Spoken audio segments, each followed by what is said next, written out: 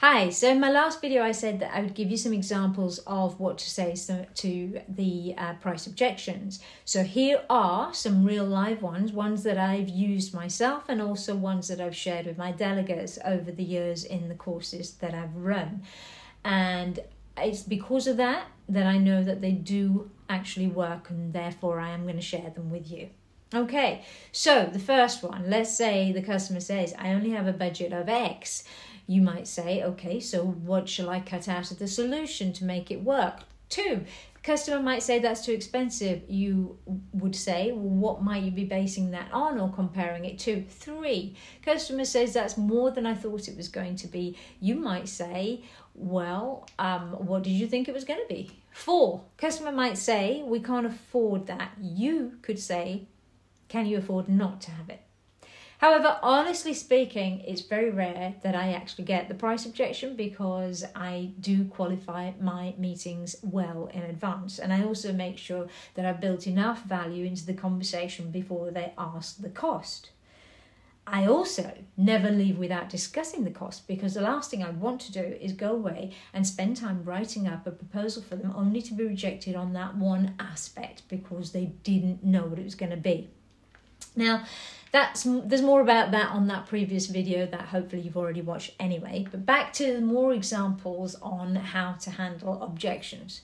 So I would say the first thing you want to do is you want to question the objection until you understand exactly what the sticking point is. See, if you don't question it, then you could end up going around in circles. Let me demonstrate this by using one of the examples that I've already shared with you earlier. The one where the customer says it's too expensive. So let's say you don't respond with a question. You might say something like, I hear you, but what we have to offer will save you money in the long run because. So this is where the salesperson tries to justify straight away without really questioning it. So they're justifying it by saying, yes, but in the long run, it will save you money. But then what then will happen is the customer will come back again and say, yeah, but it won't save me enough money for me to lay out that initial cost. Now the salesperson thinking there's a challenge here for me. Yes, but remember that it is a one-off cost and the savings will last forever. And the customer might think, okay, they're not getting this. So the customer might then come back again and say something like, well, we don't know how long we'll be operating that particular model. And this could go on and on. See, what you're hearing here is the salesperson is constantly butting back with but and trying to justify what they're trying to sell. And the prospect is therefore continuously bringing up more excuses to back up their first or their initial objection. And what's happening is it's actually just becoming a bit of a battle. Now, if you changed your response from trying to justify or trying to handle by giving them a reason why they should do what they're doing or telling them why they should buy it and change that for a question instead, this is how it could go. So let's say the customer says it's too expensive. You could say, what are we comparing it to? Customer says, well, nothing. I just don't have that kind of budget for that kind of solution. You could say then, if you could afford it, would you take it? Customer would say, yes, probably.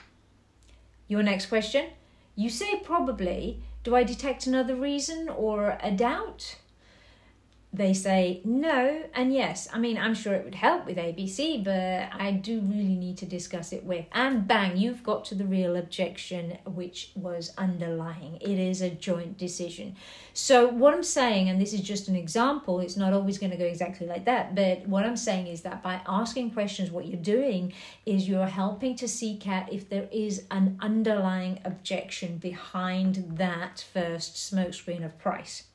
The route you're taking is to explore their objection, and therefore by doing so, you do also take away the emphasis from the price, and you're able to then address the real concerns if there are any. Now, here are some more questions that you could use when you're starting to come back from that kind of objection. You could say something like, well, what are we comparing that to? You might also say, well, which part of it are we looking at? You could say, well, how much does it need to be for you to agree to taking it? You could also say, if it were within your budget, would you take it? Or you could say, well, what do we need to do to make it worthy of your budget? So there's lots of ways you can come back to a price objection, but use a question format rather than a tell format, okay? It is all about demonstrating your ability to empathize with what they're saying, with their objection, and your willingness, therefore, to work through the problem with them without losing your margins and without losing your pants. Okay, I hope that's helped. I hope you found this one and the previous video on price objections valuable. If you have, always please do share with others so that it'll help other people too. And I will see you soon. Take care.